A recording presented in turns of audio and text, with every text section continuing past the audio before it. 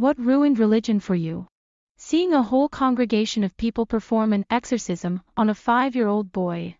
I was a teen youth leader at a Southern Baptist church I had been involved with for several years. During Sunday morning service one day, one of the deacons came from the children's church building next door and interrupted the preacher to whisper something in his ear. They both left immediately, and when they returned, were dragging a 4 or 5-year-old boy down the aisle who was screaming like a banshee. They ended up taking him in front of the church, holding him down, and reciting all sorts of bullshit about demonic possession, asking the churchgoers to come up to him and help banish the demon from the child. Kinda ruined God for me.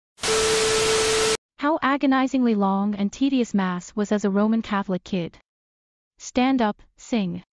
Sit down. Then kneel. Then stand again. Sing again. Sit down. Stand up. Kneel and pray. Then 30 minutes of droning from the robed guy at the front. Then stand up and sing. Sit down. Stand up. WTF, please make this end. When I was 12, my father pulled me aside and said, "Son, you are old enough to decide about religion. I wanted to give you a chance to experience religion.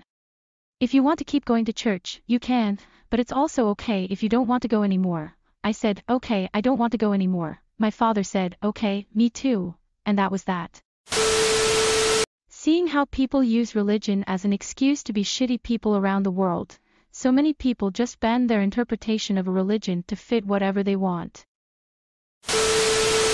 Religious leaders ruined religion for me. I never met a single priest who could tell me about heaven, but they all knew every square inch of hell. They built it. There was never an answer. I wanted to believe desperately. I wanted to, and I begged God to allow me to be doubtless. I tried and tried and tried to make it work.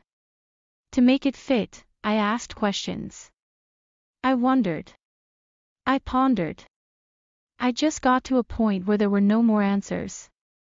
No one had an answer that made sense, nothing that the next person couldn't alter or contradict.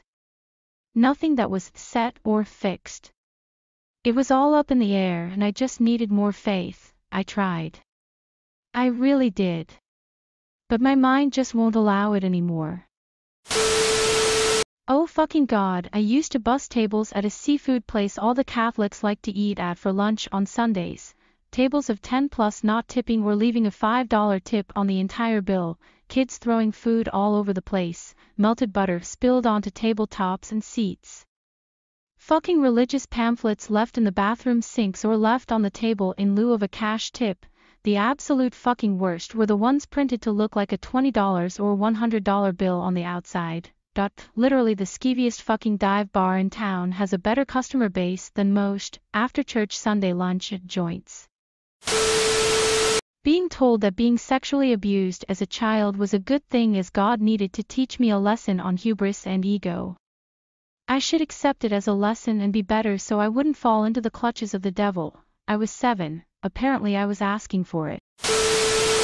It quickly became evident that many people who call themselves religious only do so to feel morally superior to others around them, and then use that superiority to try to control everything they can.